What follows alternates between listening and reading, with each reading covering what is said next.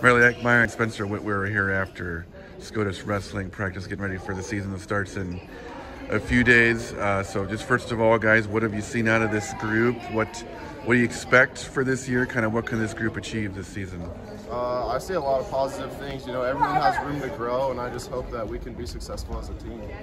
Yeah, I say a lot of possibilities. We got plenty of room to grow. You know, year two of under Coach Linder and trying to kind of build the program again. Just a lot of your guys' teammates didn't get a lot of wins last year. You guys had more than them. What have you seen? A different sort of mindset, a different desire, a different hunger the second year around? I'd say, yeah, we all want to win, of course, but I just think we're all working harder, and that's where it all starts, in the practice room. The harder you work, the more wins you're going to get. I've seen a lot more this year out of last year. Everyone's seen a lot better.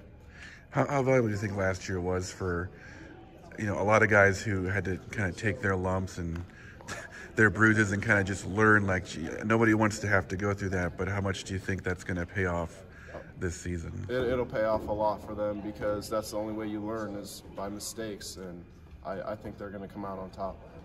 Yeah, I agree completely. It's just all it needs. Now, Riley, you're a senior and you're going to be in a position of leadership just because of that. Also, you're a returning state qualifier. And Spencer, you won close to 20 last year, or was it over 20 matches? I went like 15 and 13, something yes. like that. So, but you guys are going to be kind of the two expected to finish high in tournaments and win your duels. Just what's that like, being a guy that everybody's going to depend on? Feels great. I don't know. Yeah. We just want to be the leaders so that everyone can look up to us.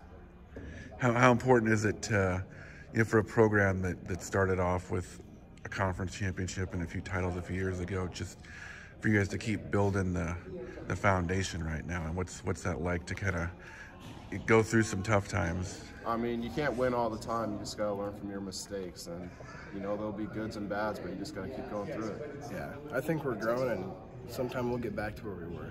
We're working on it. What did you guys go to a lot of tournaments this summer? What did you do in the off season to sort of prepare yourself for being in a position of leadership this year? We wrestled some Schuyler League, and we went to a Gothenburg camp for like a week. And I think you went to the Aquinas one? Oh, yeah, we went to an Aquinas camp. Yep, that was it. What do you guys individually expect to? What would be a successful season for you guys? You got to get on the podium at state. I'm just trying to get state. How about is the group? It seems like you guys maybe have the potential to, you know, finish middle of the pack, top half at most tournaments. Or what are you guys talking about you want to achieve as a group?